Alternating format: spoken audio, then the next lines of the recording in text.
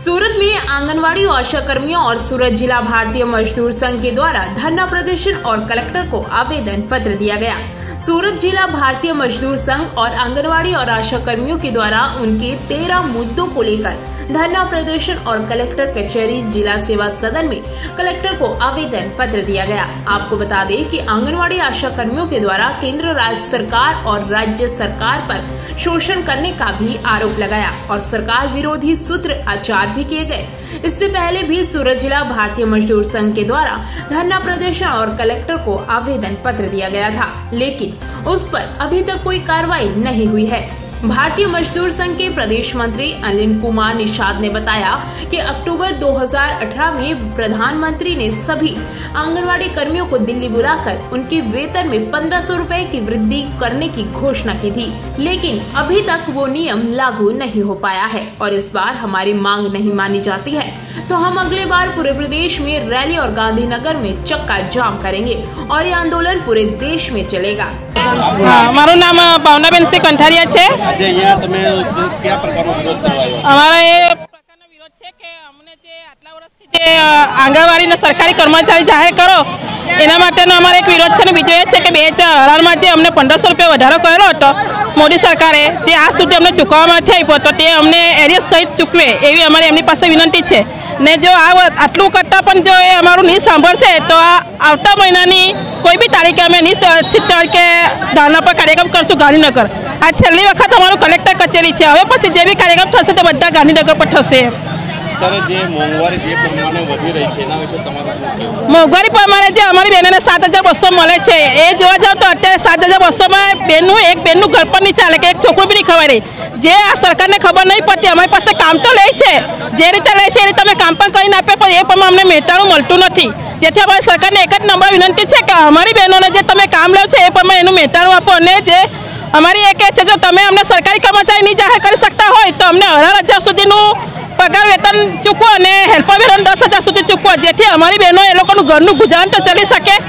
જે અમારાથી આ 7,000માં અમારું ઘરનું ગુજારણ થઈ નથી શકતું ને અમારી પાસે કામગીરી જે જોઈએ છે તે તમે આપી દઈએ છીએ। અત્યારે મોબાઈલ અમારી ઘણી બધી બહેનો એવી છે કે જે 7 પાસ છે 6 પાસ છે જે લોકોને મોબાઈલ આવડતા નથી, કોર્સ પકડ્યા નથી પણ આજે એ લોકોની એવી મજબૂરી છે કે મોબાઈલ પકડીને એ લોકોએ કામ કરવું પડે છે। શું કામ કે એ લોકોને પોસાતું નથી, કઈ રીતે કરે એટલે એ લોકો એ રીતે બી કામ કરીને મોબાઈલનું કામગીરી કરીને ચૂકવે છે ને આજે ઓનલાઈન સુધી બધી માહિતી આંગણવાડી કાર્યકર્તા જ પહોંચે છે। આજે 50,000 પગાર લે છે એની પાસેથી બી આ માહિતી નથી મળતી જેટલી માહિતી અમારી બહેનો પાસેથી મળી જાય છે। એટલે અમારી સરકારને એક જ નમ્ર વિનંતી છે કે જેથી અમને સરકારી કર્મચારી જાહેર કરો કાં તો પછી અમને લઘુત્તમ વેતનમાં લઈને 18,000 સુધીની પગાર ચૂકવે અને હેલ્પર વેતન 10,000 સુધી ચૂકવે। બીજી જે અમારી પાસે જે કંઈ કામગીરી લેવાય છે તે ICDS છે અને બીજી કોઈ કામગીરી અમારી પાસે બહેનો પાસે લેવી નહીં જોઈએ।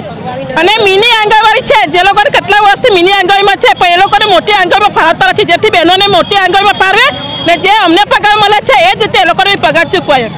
मेरा नाम अनिल कुमार निषाद है। भारतीय मजदूर संघ गुजरात प्रदेश में प्रदेश मंत्री की जिम्मेदारी है। आज किस प्रकार का विरोध प्रदर्शन किया जा रहा है? आज हम लोग भारतीय मजदूर संघ पूरे भारत देश में हर जिले में हर कलेक्टर कचहरी के सामने विरोध प्रदर्शन करके धरना देके रैली करके विरोध प्रदर्शन करने आए हैं। भारत सरकार की जो श्रम विरोधी नीति है उस नीति का हम लोग विरोध कर रहे हैं। भारत सरकार जो direct investment foreign direct investment ला रही है हम इसका विरोध कर रहे हैं। और यहाँ सूरत गुजरात में आंगनवाड़ी की बहनें हमारी 6-6 8-8 घंटा काम करती है लेकिन उनको पूरी तनख्वाह दी नहीं जाती, सिर्फ 7200 रुपये दिए जा रहे हैं। और भारत के अंदर गोवा सरकार और दिल्ली सरकार वो लोग 10,000 और 15,000 सैलरी दे रहे हैं। तो हम आंगनवाड़ी की बहनों को यहाँ भी सरकारी कर्मचारी घोषित करने की मांग कर रहे हैं। प्लस जब तक सरकारी कर्मचारी घोषित नहीं होते हम 18,000 मिनिमम वेतन हर महीने डिमांड कर रहे हैं।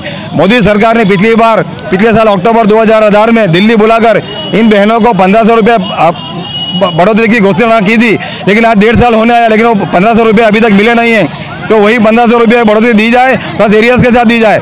और इन बहनों मिनी आंगनवाड़ी में काम कर रही है तो सारी बहनों को मिनी आंगनवाड़ी को बड़ी आंगनवाड़ी में कन्वर्ट किया जाए। प्लस सूरत महानगर पालिका में भी हमारे वर्कर काम कर रहे हैं। सूरत महानगर पालिका में सफाई वर्कर जो दूर दूर तक सफाई की कामगिरी करते हैं, शहर को स्वच्छ रख रहे हैं। तो उन कर्मचारियों को पंचिंग प्रथा लाके हाजिरी पुराने की सिस्टम लाई है और पंचिंग प्रथा लाके उनको टॉर्चर किया जा रहा है। और अगर पंचिंग प्रथा में लेट होते हैं तो उनकी सैलरी कट की जा रही है। तो हम ये पंचिंग प्रथा दूर करने की मांग कर रहे हैं।